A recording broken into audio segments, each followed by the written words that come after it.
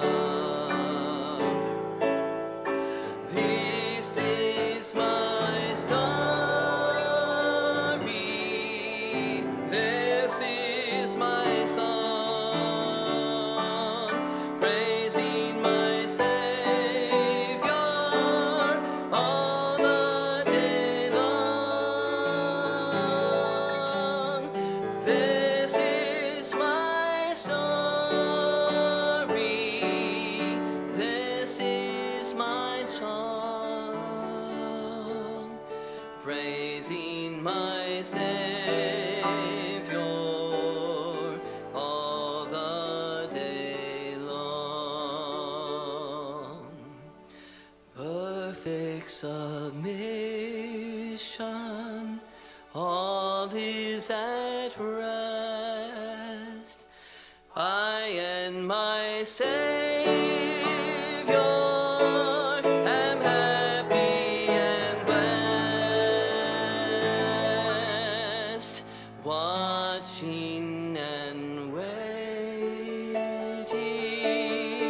looking above, but with His goodness, lost in His love. This is my story. This is my song, praising my Savior all the day long. This is my story. This is my song, praising my Savior all the day long.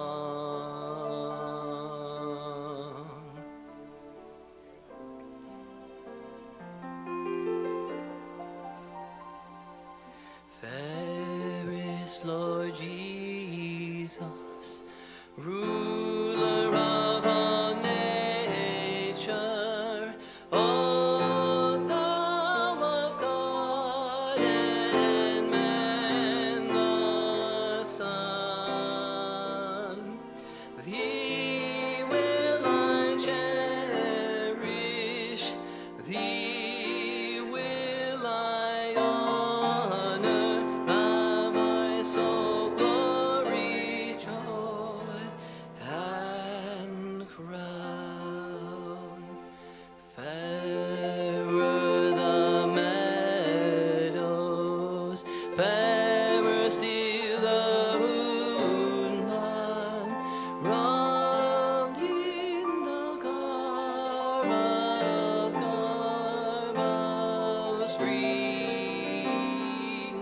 Jesus is fairer, Jesus is purer, heart makes the woeful heart to sing. Beautiful Savior, Lord of all the nations, Son of God and Son of Man, glory and honor, praise, adoration, and now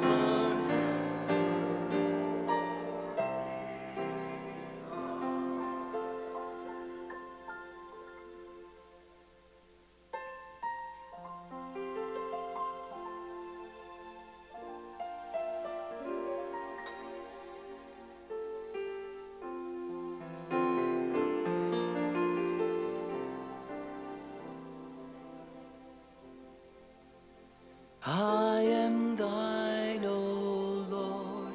I have heard thy voice, and it told thy love to me. But I long to rise in the arms of faith and be closer drawn to thee. Draw me nearer, nearer, blessed Lord, to thy cross, for thou hast died. Draw me nearer, nearer, blessed Lord, to thy precious bleeding side. Consecrate me now to thy service, Lord, by thy power of grace divine. Let my soul look up with a steadfast hope, and my soul be lost in thine. Draw me nearer, blessed Lord, to the cross where thou hast died. Draw me nearer, blessed Lord, to thy precious bleeding side. Oh, the pure delight of a single hour that before thy throne I spend, when I kneel in prayer and with thee, my God, I commune as friend to friend. Draw me nearer, blessed Lord, to the cross where thou hast died. Draw me nearer, blessed Lord, to thy precious bleeding side. There are depths of love that I cannot know till I cross the narrow sea. There are heights of joy that I may not reach till I rest in the peace with thee. Draw me nearer, blessed Lord, to the cross where thou hast died. Draw me nearer, blessed Lord, to thy precious bleeding side.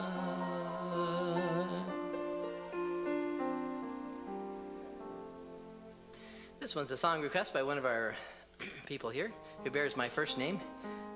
My first name's Carl, by the way, but I go by David, so I love this song. I come to the garden alone, while the dew is still on the roses, and the voice I hear calling on my ear, the Son of God discloses,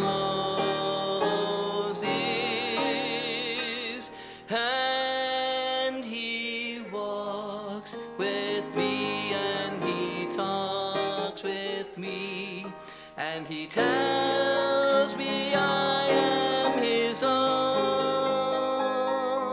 and the joy we share as we tarry there, none other has ever known. He speaks, and the sound of his voice is so sweet, the birds hush their singing, and the melody that he gave to me within my heart is singing, and he walks with me, and he talks with me, and he tells me I am his own, and the joy we share as we tarry there, none other has ever known. Let's stand on the last verse to stretch your legs a little bit before the pastor comes. I'd stay in the garden with him, though the night around me is falling. But he bids me go with the voice of woe. His voice to me is calling,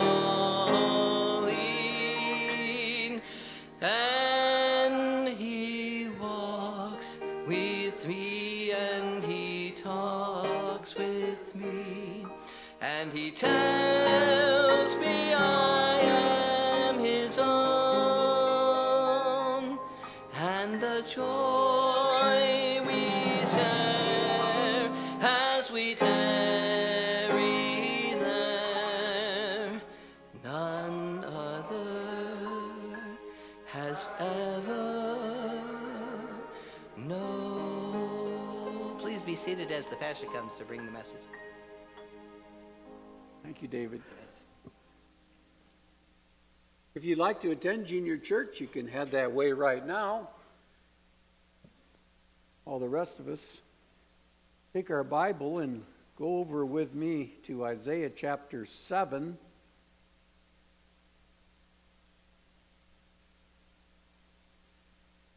We want to think about this season. Every year we sing the songs about it. We adorn our homes with scenes and reminders of it. We great care put out all the trimmings. We greet one another and even strangers with glad tidings, and even a world that's ignorant of its purposes seems to celebrate in some way its remembrance. Christmas. The time of year when we rejoice in the earthly coming of Jesus, the Christ. It's the season when all the world stands still for a moment in celebration of Christmas. How often really, though, do we focus our attention on this remarkable story? If we're really honest, we tend to get lost in all of the hustle and bustle and the shopping and all the things that come, all the events that we have as family and friends. And as a church, we have plenty of gatherings. But in it all, sometimes we can miss that quiet meaning of the Nativity. We can spend Christmas time shopping for presents, cooking meals, and gathering, and yes, football and all the rest of the festivities of the time of year. But there's so much more to this time of year, isn't there? It's the moment of fulfillment. It's the culmination of hundreds of years of prophecies from Genesis to Malachi of the Old Testament. It's filled with foreshadowings and prophecies concerning the coming of this one child who would later become our Savior, our substitute, our sacrifice. These ancient words of prophecies regarded not only his coming, but also the manner of his coming, the location of his coming, his ancestry, his life, and yes, even his death is foretold in the very beginning of the Bible, Genesis 3, verse 15. And so the story started in the Garden of Eden and has ended in an empty tomb, but this is also the story about God's people, about their need of a Savior, about our need of a sacrifice, not of bulls and goats or lambs of an animal kind, but the Lamb, the Lamb of God only, who could take away the sins of the world. And all this is orchestrated supernaturally by God himself, for only he could bring together all of these prophecies over all of these millenniums, with each detail of the birth of his Son in the Christmas story that's filled with also fascinating personalities and profiles. And as we think about Christmas, as we think about the story, an event so pivotal in all human history, it's the greatest story that ever was told. And how it was prophesied, and of the people that would be involved in it. The first morning, as we consider, why the Nativity? Why the Nativity? We think about what Mary must have thought. And those who knew the Scriptures and those who did not. Those who were just sitting on the hillsides outside Bethlehem, tending sheep. Why? Why did Jesus have to come? Why the Nativity? As we approach Christmas, again, leading up to it, David Jeremiah's team has put together a great video docudrama, and some excerpts from that I would have you to see. This first one, why did Jesus become a man? 5 reasons why Jesus came to the earth. Listen to what Dr. Jeremiah has to say. Jesus not only came at the perfect time, he brought the perfect message. He brought hope and light. In a world ruled by the sword, this teacher would bring perfect peace. In a world of violence and retribution, he would teach to love one's enemies. In a world of death, he offered hope of new and eternal life. The Romans dominated through the power of terror. He would dominate through love. That was a message to capture the world in the fullness of time, just when his truth and love could spread with the greatest impact. Jesus came to bring the most radical, most wonderful message that would ever be presented. Let's read our passage in Isaiah chapter 7, verse 14.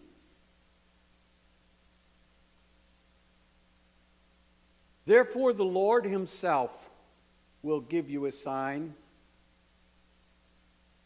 Behold, the virgin shall conceive and bear a son, and his name shall be called, they shall call his name Emmanuel. Let's pray. Father, thank you for the coming of Jesus, and how it's the culmination of all of history, really. Fulfilling all that you've planned when you foresaw, even before the world began, our fall.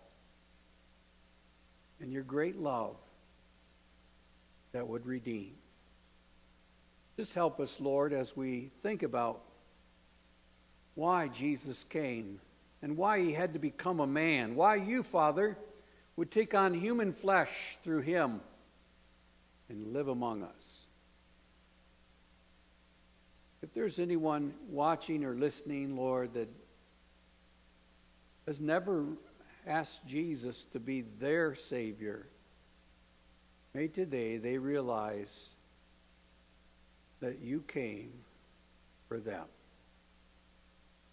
Help people to believe, to receive, to repent, and to be born of you.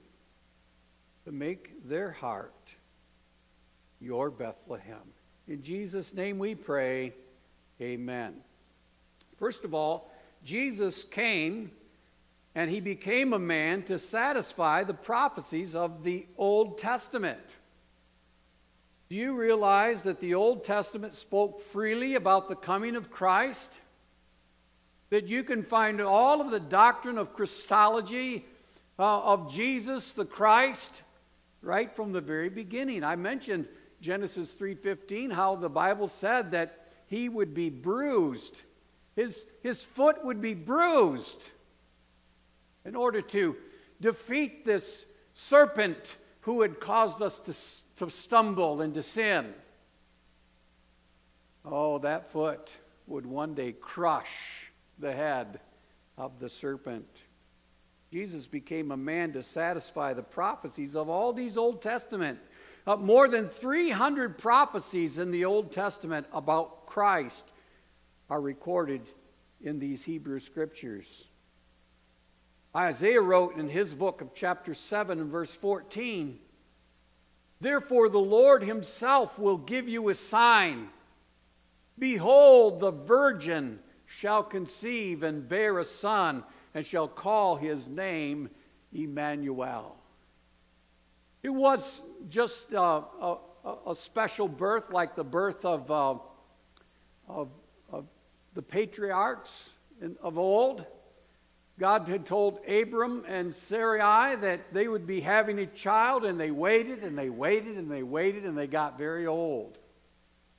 And indeed, there was a very special miracle that night when their child was born. And no, it would not be Ishmael. It would be Isaac. It would be a promised one that an old couple would have. A miracle, no doubt. But this miracle that one foreshadowed was even greater, in that it wasn't just an old woman and an old man of human origin and human nature and fallen nature and sinful nature. This would be a special child. This would be God with us, Emmanuel.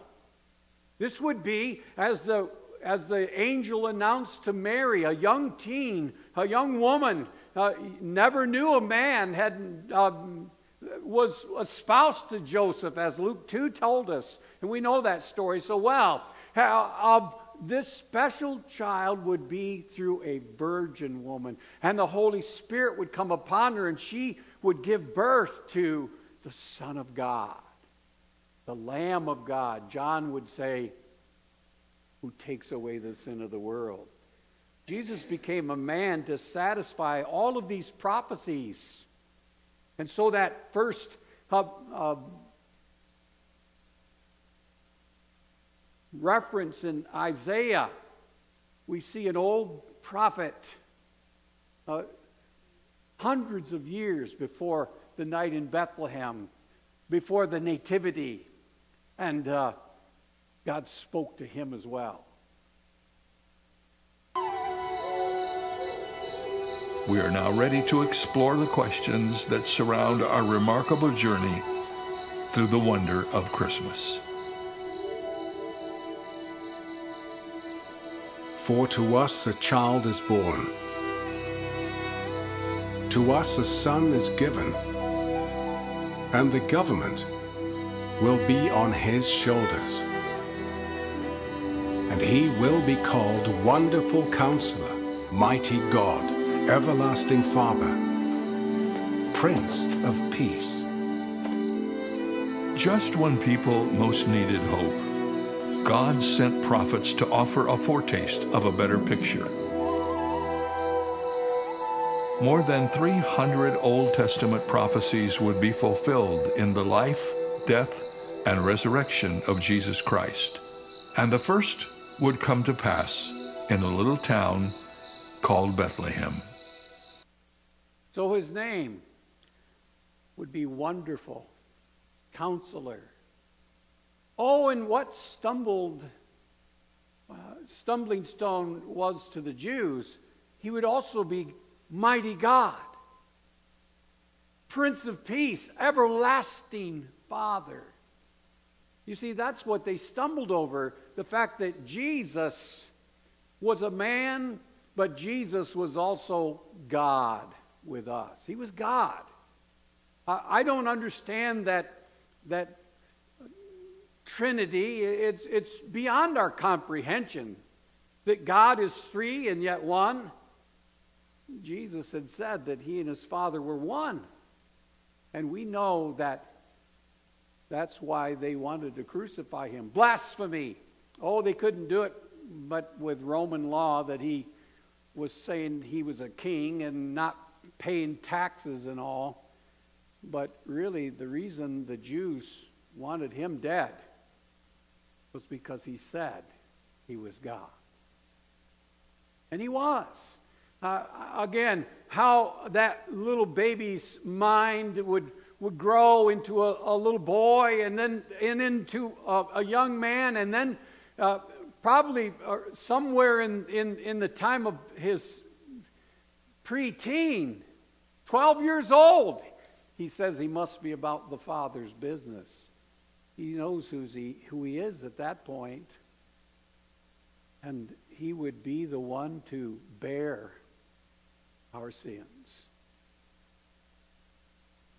Luke chapter 24 and verse 44, it said, Jesus said there, all things must be fulfilled which were written in the law of Moses and the prophets and the Psalms concerning me. And you remember on the road to Emmaus, he expounded to them a lot about all of these prophecies of who the Messiah was. God, the everlasting Father, mighty God. He not only told of this special birth through a virgin, a young woman, a spouse to a man, that before they came together, she was found with child of the Holy Ghost. It was such that I'm sure they had quite a stir in the community about her. I know later on they even accused him of being born out of wedlock, as it were, born as a bastard child and not a holy child. That's what the Pharisees really said of him. You know that, right? They thought that she was an adulteress. She was pregnant before she was married. The actual ceremony. Oh, the betrothal was just as strong for the Hebrew couple as marriage. It had to be given a bill of divorcement. But while he thought about that, Joseph thought about that, the angel spoke to him too. Aren't you glad of that? Don't be afraid to take to yourself Mary, your espoused wife. That Holy One is the Son of God. So he did. And they both, in spite of all of the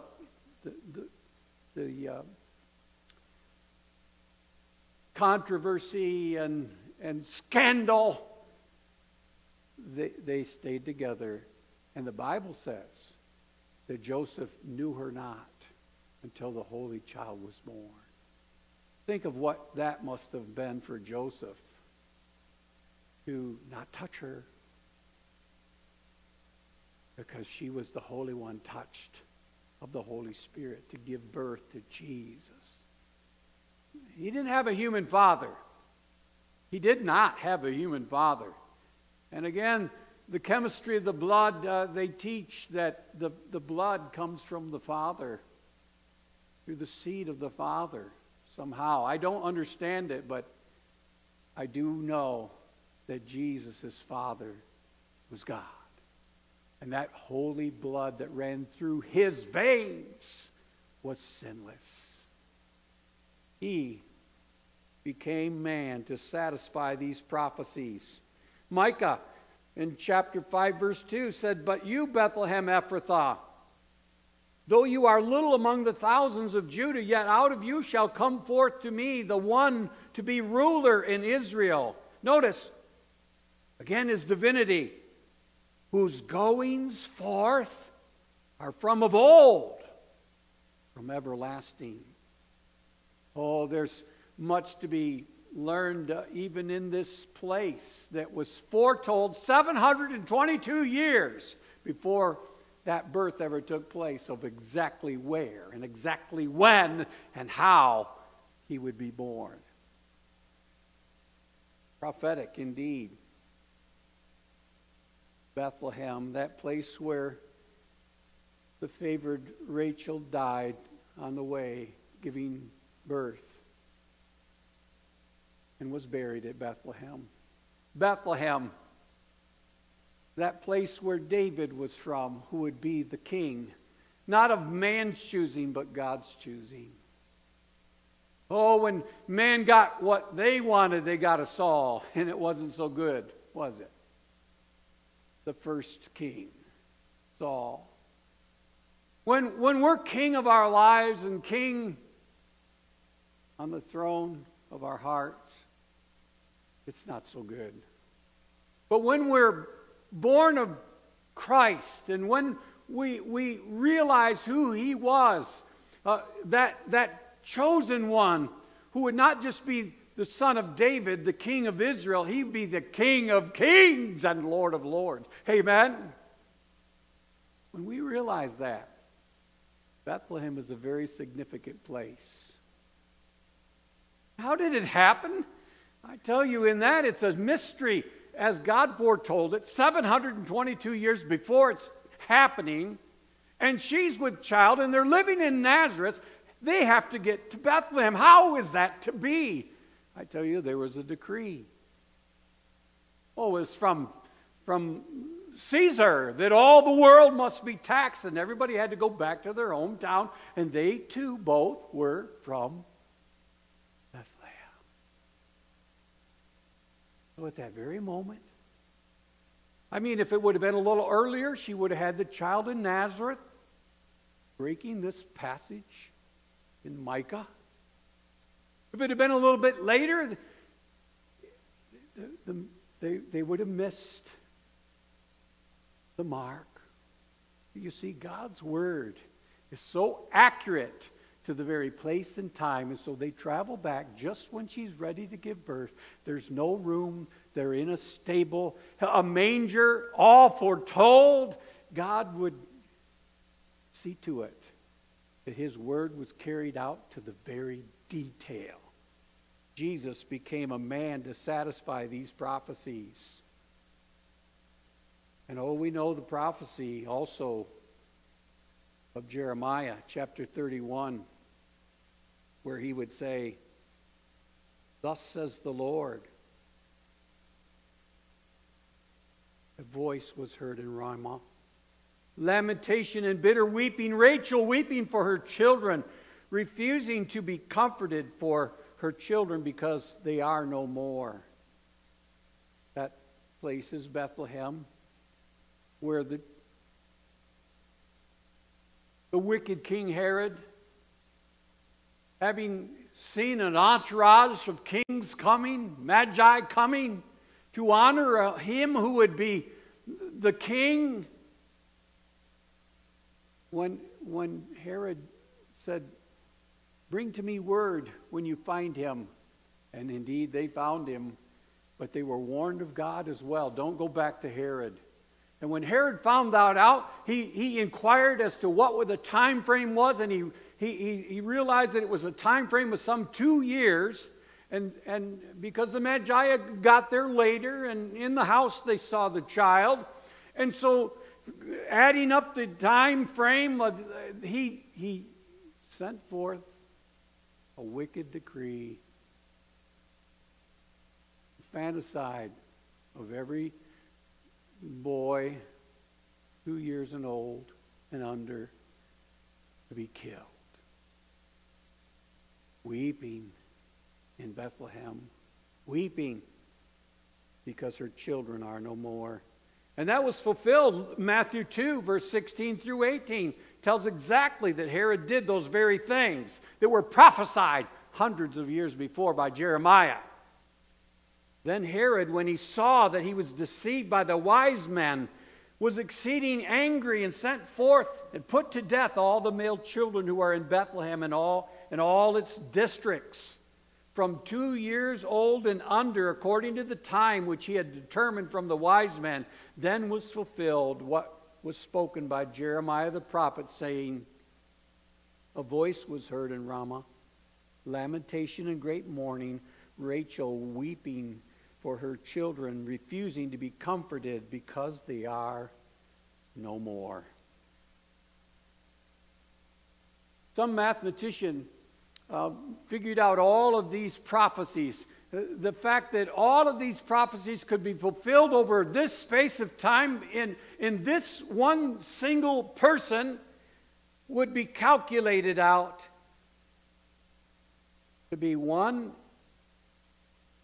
in 83 billion chances that could happen. 1 in 83 billion. That all of what was prophesied would happen just the way it did in this one person, Jesus. Doesn't that tell you that this is a God thing? This is a God event. It's the greatest event, the greatest story of all time in this, our Christmas story. Jesus became a man to satisfy all those prophecies. Number 2, Jesus became a man to show us the Father. Philip had asked Jesus one day in John 14, verse 8 and 9. Philip said to him, Lord, show us the Father, and it is sufficient for us. Jesus said to him, have I been with you so long, and yet you have not known me, Philip? He who has seen me has seen the Father. So how can you say, show us the Father? What Jesus again is telling them is that He and His Father are one. I and Him and me.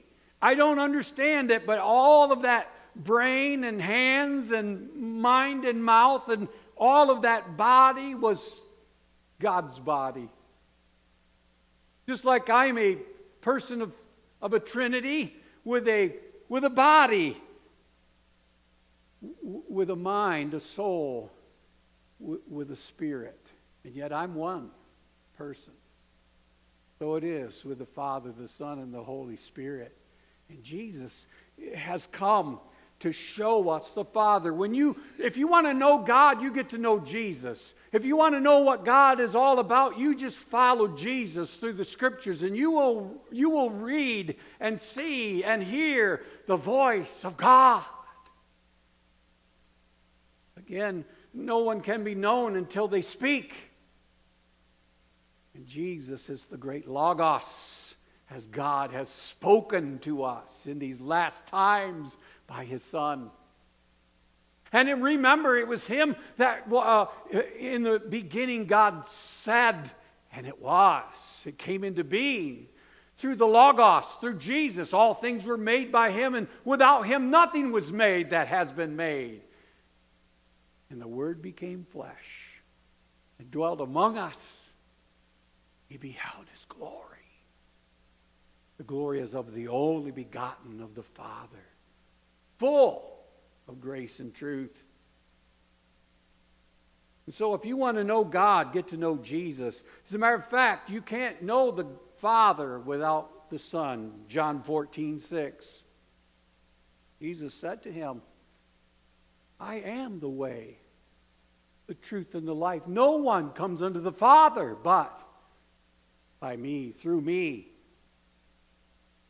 Jesus became a man to satisfy these Old Testament prophecies. Jesus became a man to show us God, to show us the Father. And then number 3, Jesus became a man to save us from our sins. Only a man could take the place of a man.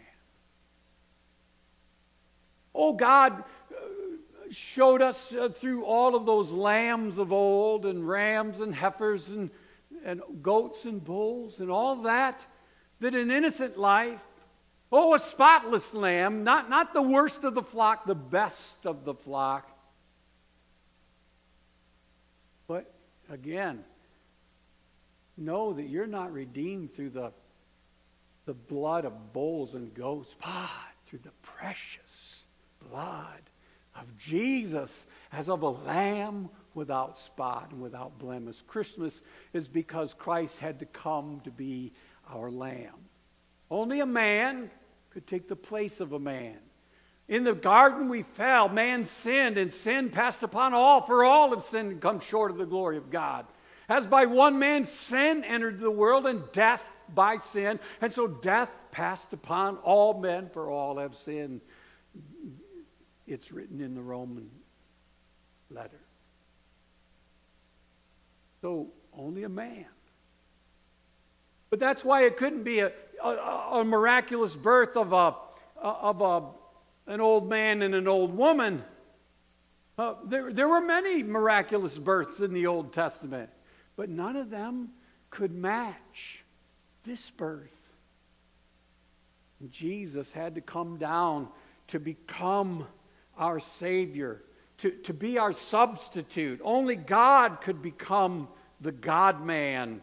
1 Timothy 1:15, this is a faithful saying and worthy of all acceptation, that Christ Jesus came into the world to save sinners. That's why he came. John the Baptist said, behold the Lamb of God which takes away the sin of the world. Paul went on to say, of whom I'm chief. I'm chief of sinners. When you get to that place where you realize that Jesus came because you sinned, it becomes personal.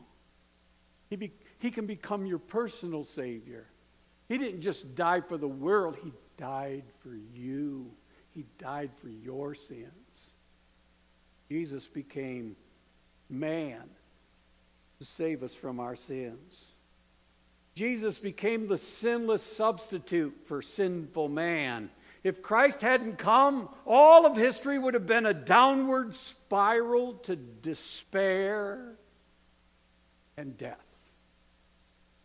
Death eternal. But because of Christ and Christmas, there can be resurrection. Yes, we acknowledge that he's born to die.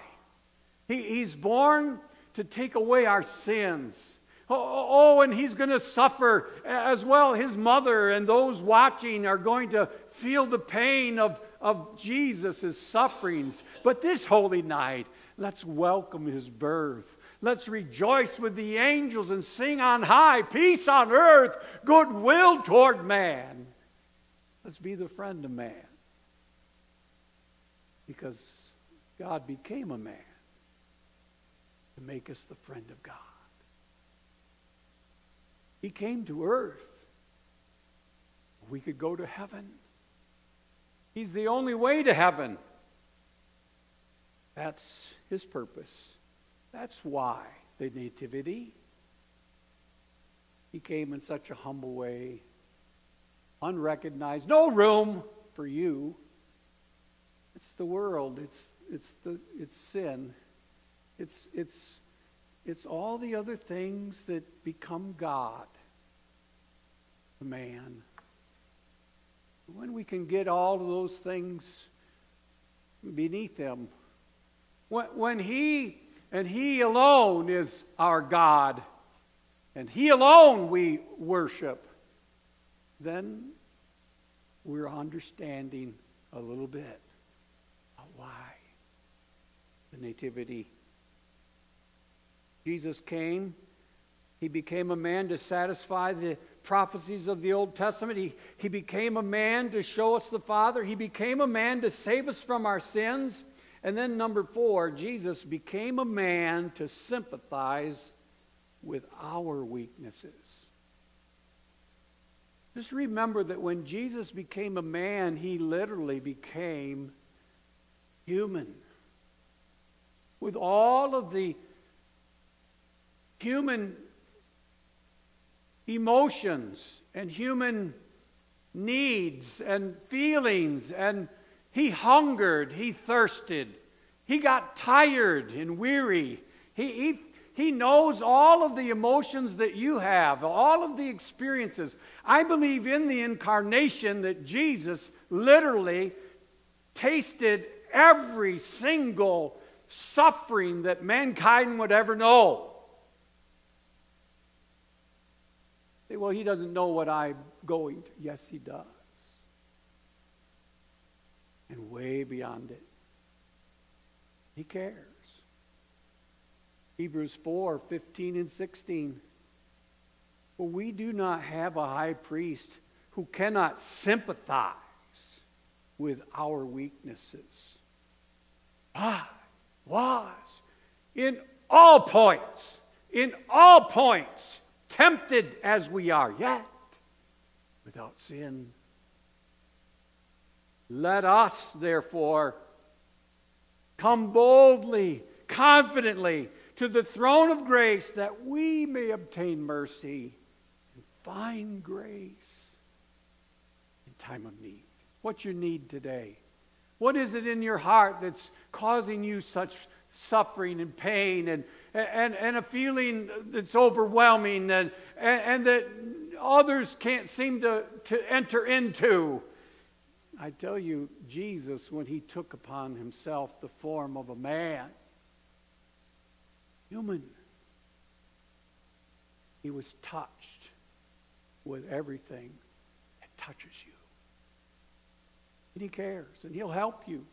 If you can come to him, if you can give it to him, if you can recognize who he is and what he's done to help you, to save you, to sympathize with your weakness. You can go to Jesus with whatever is going on in your life. He understands. He cares. He became one of us. Make us one with him.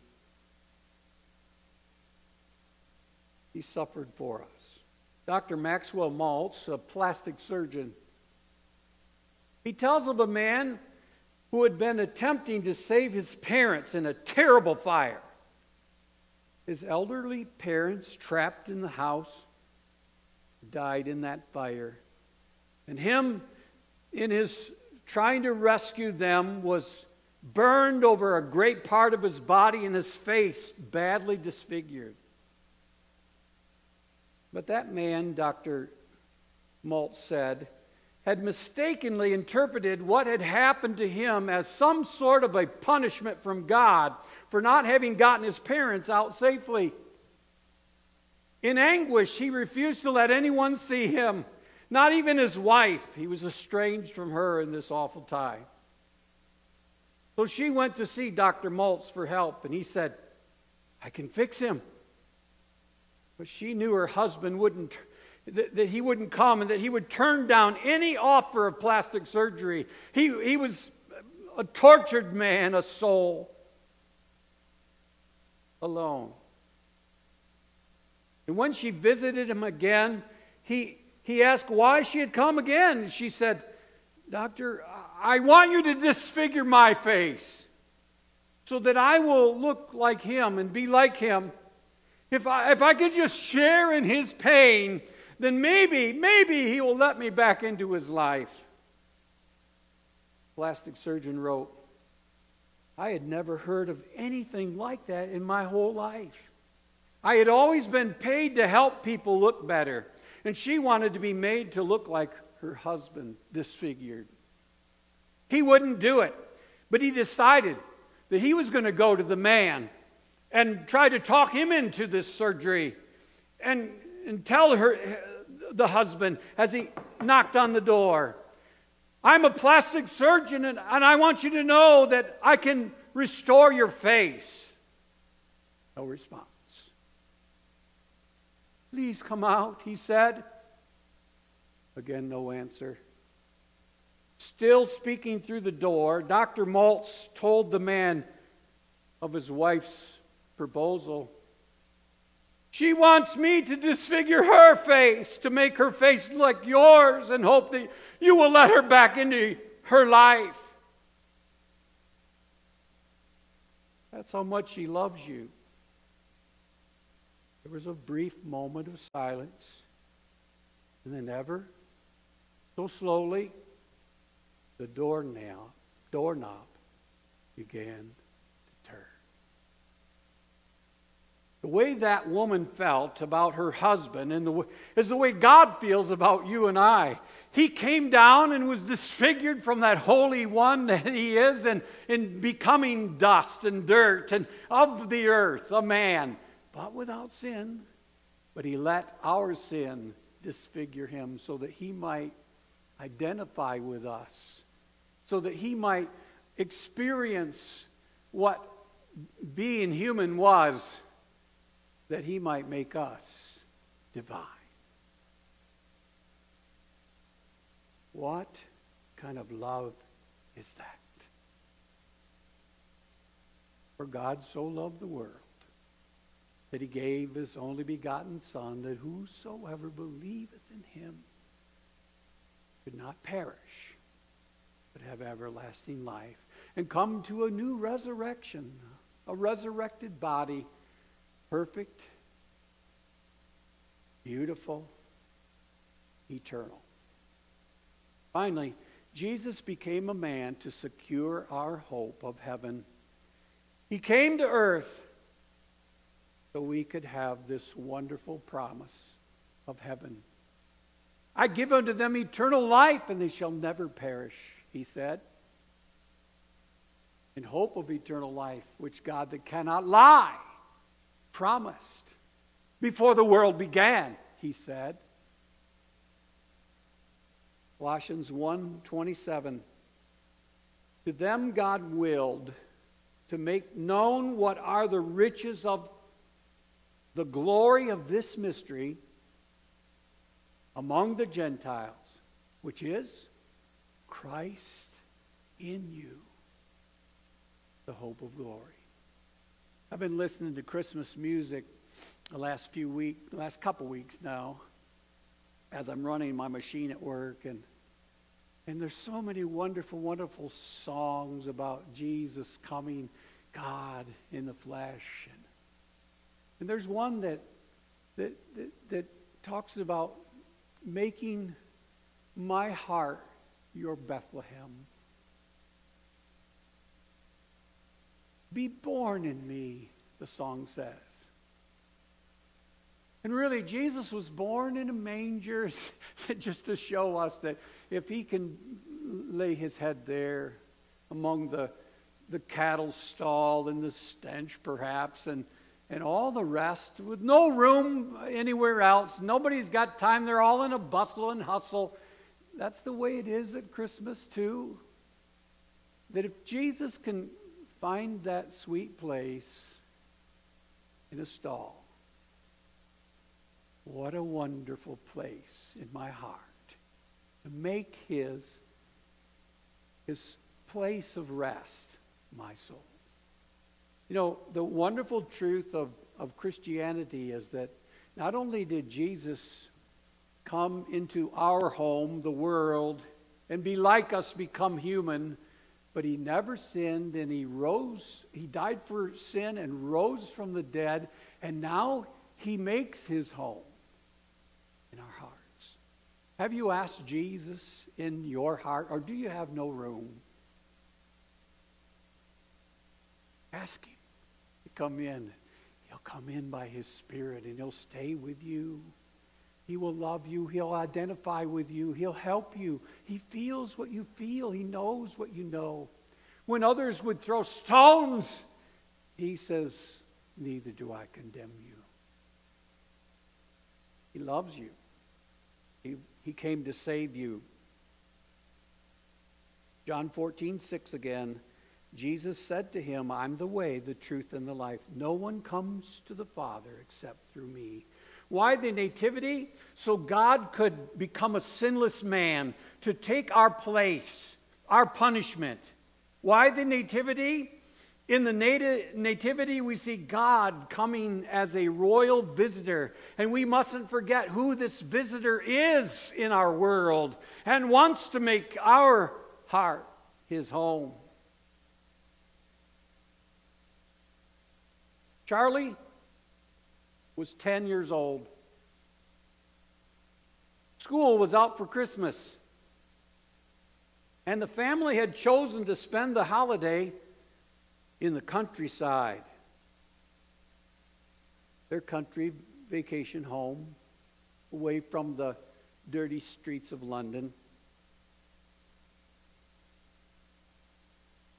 It was a marvelous British winter, and Charlie was happy to trade the blackened streets of London for the cotton-white freshness of the snow-covered hills. His mom invited him to go for a drive one afternoon, and he quickly accepted. And as they snaked the car down the twisted roads, the snow began to fall, and a storm had hit. The tires of the crunchy snow as they went, and the boy puffing his breath on the window.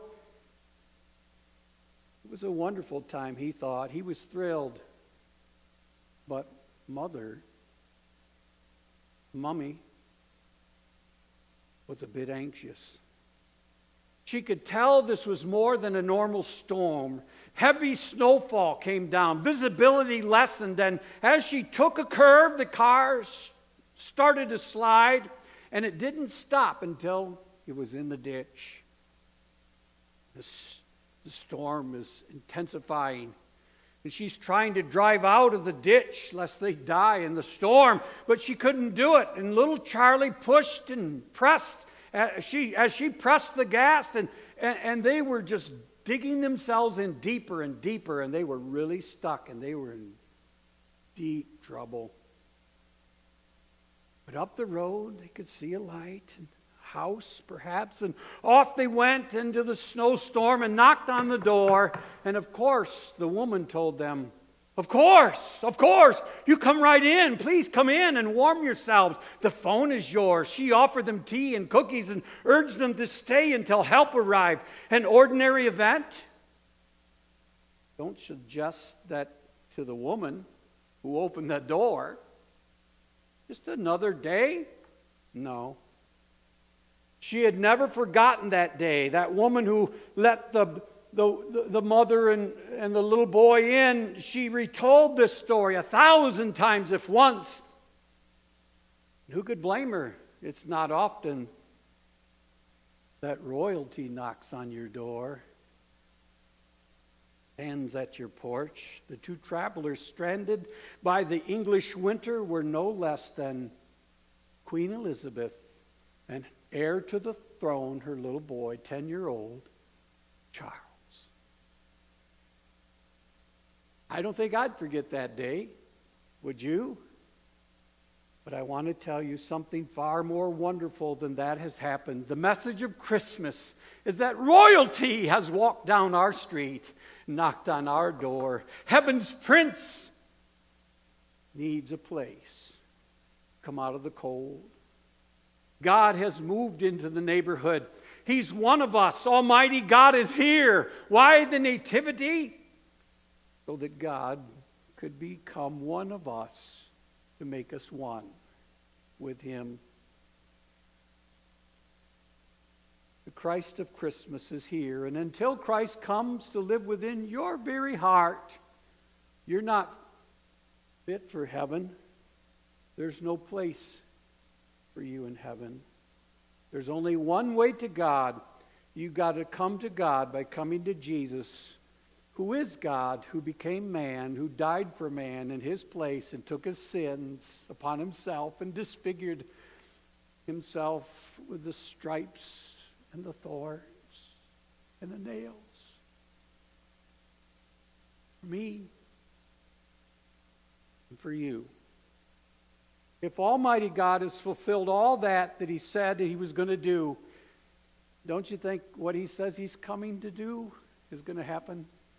Don't lose hope. Christmas is the hope of things yet to come. He's coming as King of Kings and Lord of Lords. No longer a little lamb, no longer a little boy, a little child, a babe in a manger. The infant, no, He's coming the next time as the infinite Almighty God. and the government shall be upon his shoulder. Prince of Peace. This Christmas, let's marvel at the wonder God with us.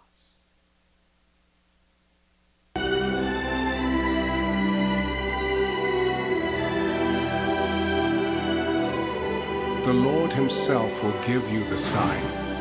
Look, the virgin will conceive a child. She will give birth to a son and will call him Emmanuel, which means God is with us. Emmanuel. Imagine the moment when Joseph and Mary saw the Christ child for the first time. What a profound moment. The infinite has come to dwell among the finite, the perfect among the imperfect, and this world is graced by the presence of one who can never be limited by it, because it is his own creation. Amen. They knew this child was like no other. Angels had announced him, and prophecies had foretold him. No other baby was conceived this way, the miracle of a virgin birth.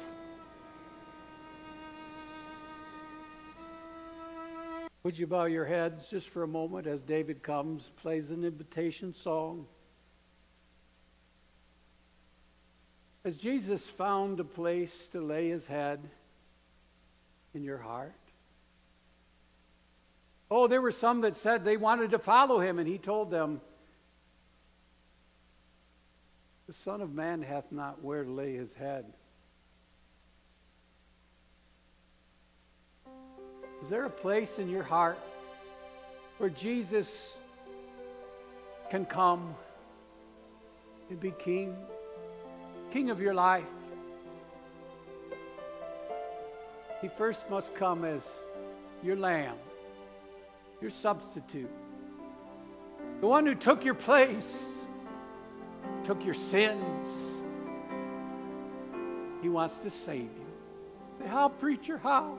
The Lord says, whoever calls on his name shall be saved. Just say this prayer in your heart. Say, God, I repent of my sin. I admit I am a sinner. But thank you that the sinless Jesus, born of that virgin, grew up without sin and died for mine on the cross, rose again. Say this to him. Say, God, Father, come into my heart by your Spirit. Forgive me of my sins and save my soul for Jesus' sake. Listen, if you prayed that and you really meant it, Jesus came into your heart by his Spirit. It may not be some huge, explosive experience. When he came the first time, it was in a lowly manger. Nobody expected. Nobody knew of it. But God will confirm to your heart that he's made his place in your heart. He wants to get to know you and you him. Let us know that you've asked Jesus into your heart. We'll help you to get baptized, to follow him. And if you haven't done that and you are saved, you need to tell us, preacher, I need to get baptized. If you're saved and you're baptized and you don't have a church home, you don't have a place where you have your family of God around you to help you, maybe he's talking to you about being here as your church home, your family. Let us know. We'll help you to take those steps. Some of you are already taking them. You've studied the books. You're ready to get baptized. You're ready to become a member. Some of you are already working like crazy in the church and you haven't even joined it yet or been baptized. But that's great. I'm glad. It shows me, hey, God's working in your hearts. But come and let us know, preacher, I'm ready. I'm ready. I want to get baptized. I want to be a part of this wonderful family of God. Just let me know. I'll be so excited, and so will everybody else here, that you're getting in the family. all the way. You're already here. Just keep trusting the Lord. Keep serving the Lord, church. Keep loving the Lord. Why the Nativity? Because God wants to come to you in a very humble way and show you how much He loves you. Thank you, God, for coming. Oh, we would be groping in the dark without God, fashioning little figurines to pray to. Oh, God, when we speak to you, we know that He who moves the worlds will move for us. The mountain in our way. There's so many wonderful things you've done for me, Lord, and my family, and I thank you. So many wonderful things I see in the people of God here. Just keep doing it, Lord. The things you've promised that you're going to do yet in the future. Prophesied just like this event. Oh God, give us assurance that our bodies will rise, that our earth will be reformed by fire, a new heaven and a new earth with a new body, with God with us, and being our God, and we your people, with no more tears, no more death or separation. Eternity with God. That's heaven. And our loved ones that are there now, we look forward to seeing them on that great day. Thank you, God. In Jesus' name. Amen. God bless you, and thank you for being here. May the Lord be with you this wonderful Advent season. Thank you, David.